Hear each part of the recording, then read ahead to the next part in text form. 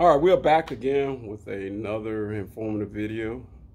Got one for you today, got a quick one for you today. As you can see by the thumbnail, kind of have a gist of what I want to talk about. Kind of want to delve into insulation, the installation of insulation, installing insulation, and kind of what I look for when I'm doing insulation inspection.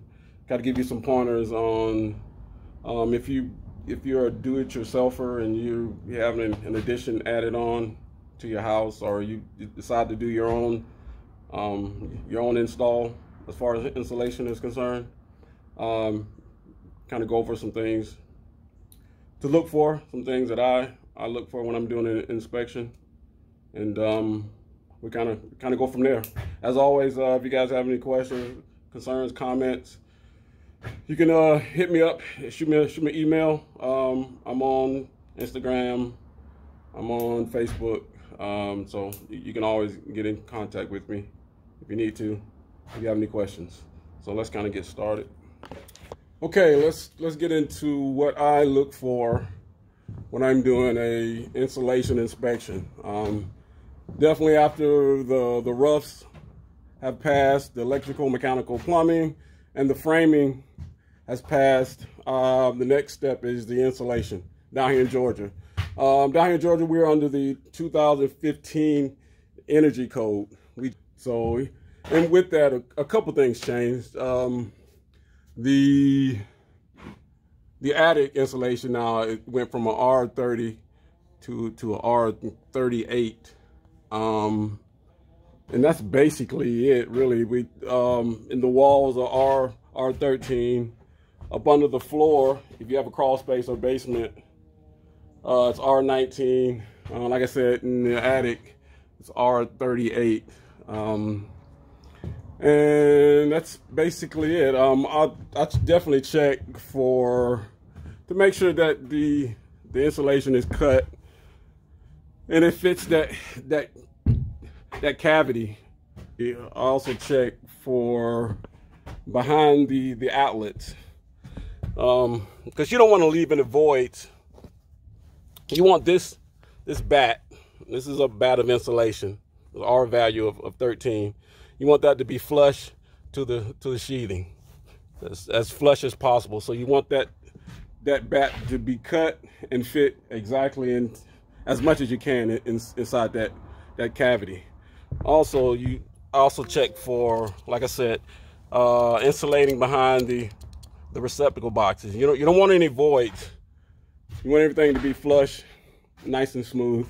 And also check for insulating or foam sealing around windows and doors.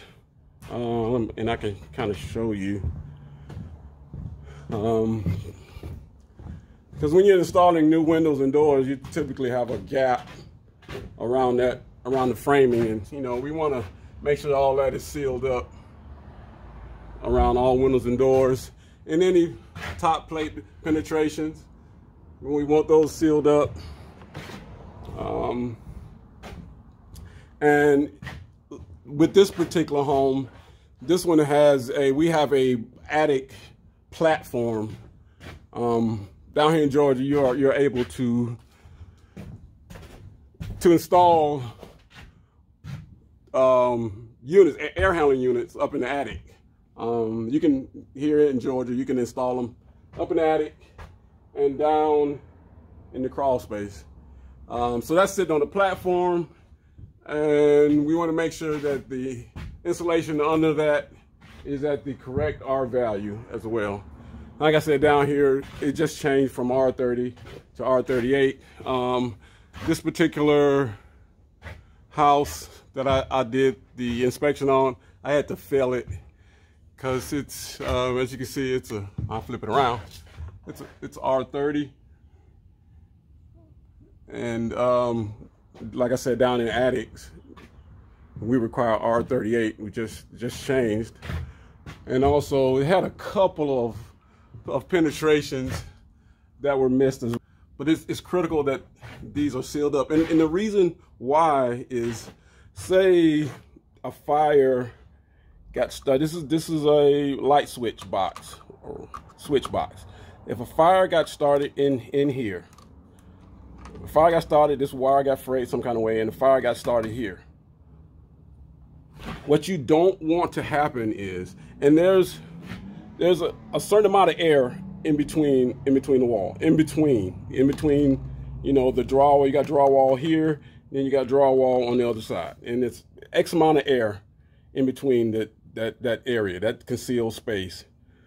Eventually, if a fire got started here, it would extinguish out. The air would run out, it would extinguish out. Hopefully, ideally.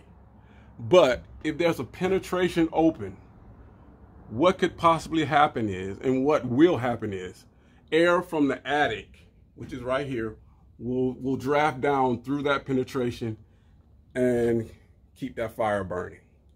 And it'll burn that whole wall down. So what you want is, you want all the penetrations sealed. So let's say if a fire got started here, you know, right at that switch box, that the air in between, you know, those two pieces of drywall would eventually extinguish out, and the air will run out. Because you need air to keep a fire burning. It would eventually extinguish out because the air would run out. You know, because we have sealed penetrations. It can't access any more air other than what's in between those two pieces of drywall. But if we have open penetrations here, and a fire got started here at a receptacle box. Say a fire got started here. You know, we're talking behind the wall, fire got started.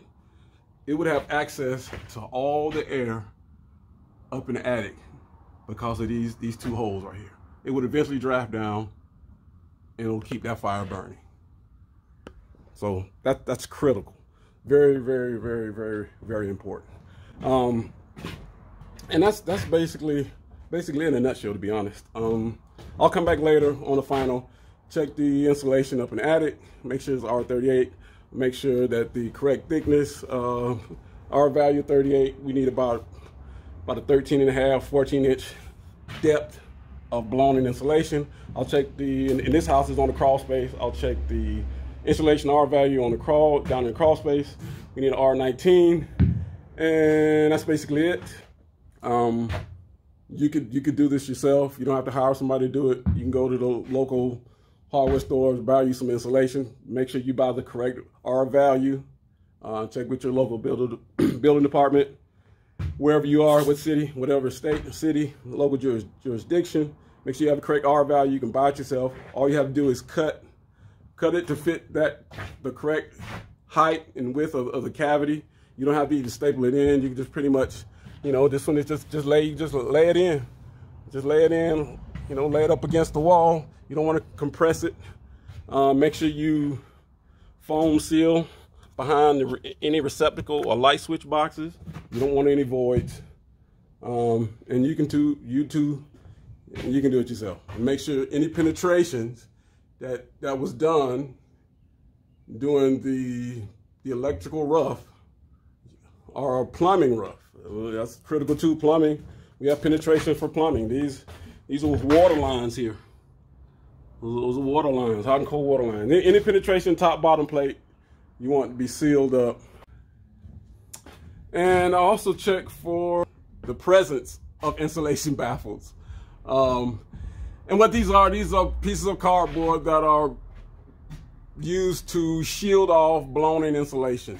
You install these here in between the truss or in between your rafters. So they're just blocking off blown-in insulation from clogging up your soffit vents. Your soffit vents are used to soffit vents are used to ventilate your attic.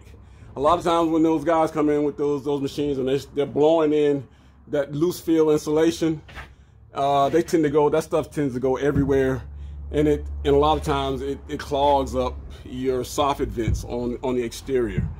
These are used to pretty much block that from happening, stop that from happening, and it also allows for ventilation. As you can see at the top, that's your ventilation coming up. If you can see that, that's your ventilation coming up from your soffit vents. That particular piece of cardboard is used to block the loose fill insulation from clogging that up. So I also check for the presence of those, and I'll come back on the final to check for insulation under the floor, which is down here required. It should be an R19. I'm sorry, here's one right here. It was one sitting on the floor. But this is called a insulation baffle. It's just a piece of cardboard, really. Piece of cardboard that you fold. You fold the ends. You fold the ends here, and you use a staple to install them up in between the truss or your rafters. And like I said, they're used to block the loose fill insulation from clogging your soffit vents. You want to make sure those are installed as well. And like I said, on a final inspection, when I come back to do a final, I check for the loose fill insulation in the attic and the insulation on the floor, which is should be R19 up on the floor. I'll go in the crawl space, get a flashlight, and check and make sure we have the correct R value in the floor. And I'll get up in the attic and make sure if it's a bat, it needs to be R38. If it's loose fill, which a lot of times they do that down here, I check for the thickness, the depth of the loose fill insulation. There should be insulation markers. That's another thing I should add. I check for insulation markers. They should have insulation markers. I'll check that on the final. And I'll look at those and check for depth of loose fill insulation. It should be down here. It should be like about 13.5 inches, 13.5 to 14 inches of depth of loose fill insulation. I check that, and like I said, I'll go in the crawl space and check for R value under the floor, and that's really it for insulation. If you guys got any questions, man, you can always hit me up. You got any comments? I'm always available. I'm on Instagram. I'm on Facebook. I got email. You can get me if you need me. I hope you guys enjoyed this. You guys have a great day, and I am out of here. Take care.